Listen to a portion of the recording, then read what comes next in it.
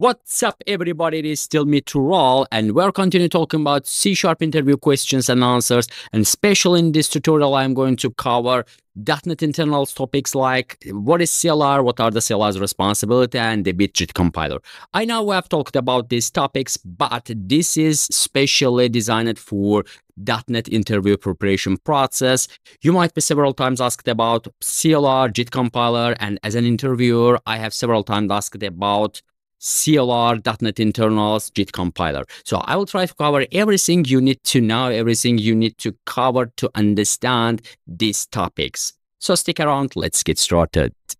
.NET is a runtime, a special ecosystem for your applications. In .NET, we have more than 100 programming languages, and the most popular ones are C#, Visual Basic, Visual C++, F#, etc.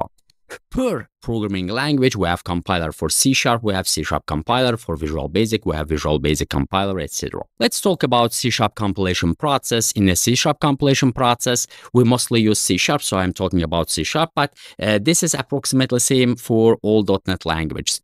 We have a source code written in a understandable language. So in C#, we have this human understandable code, and when you run this application, your application will be sent to the C# compiler, and this C# compiler will accept your source code as an argument, will parse it, compile it into intermediate language.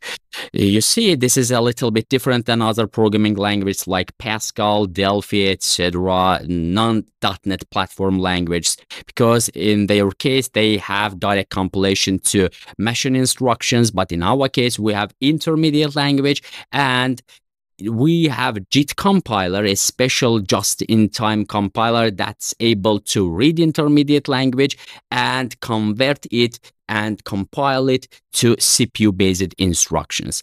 Let's say this is our simple console application, you see, and I'm just going build, rebuild, and from developer command prompt, I will just ask for LDASM. So you see, I'm just calling LDASM. Let's hit enter, and let's go to our folder, bin debug.NET 8. Let's just take our DLL file, and from the DLL I'm just going to the main, and here we are. This is our intermediate language instructions, and these instructions will be read by our JIT compiler and will be compiled to CPU instructions. Why we are not using direct compilation process? Because in most cases, JIT compiler is a better, it has a better performance than the other default compilers, and it is able to have optimization, to apply optimization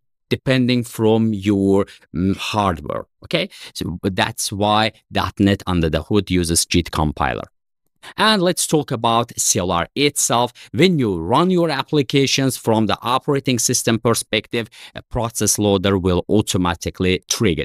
The process loader's responsibility is take your application and load it to memory. Of course, that's not all. The process loader also checks if this is the correct .NET application or not.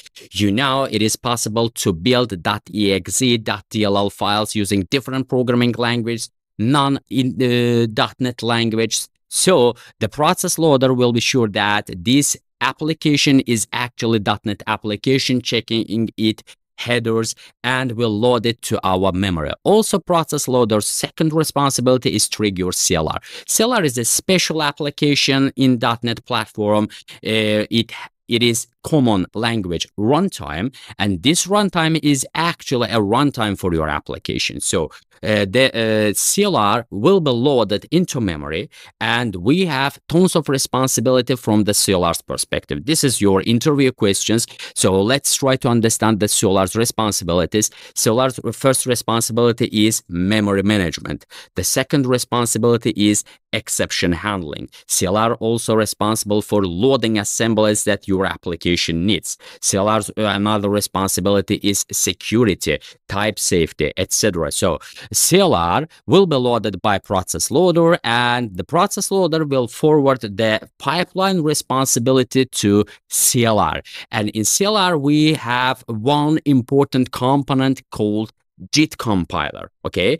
And this JIT compiler will take your intermediate language code and compile it to machine instructions. It will apply optimization because when we have intermediate language code, we already know about hardware configurations, hardware environment, etc. And depending this configuration, JIT compiler is able to create optimized code for your machine instructions. Okay, it will have really optimized code that's able to be converted to machine instructions.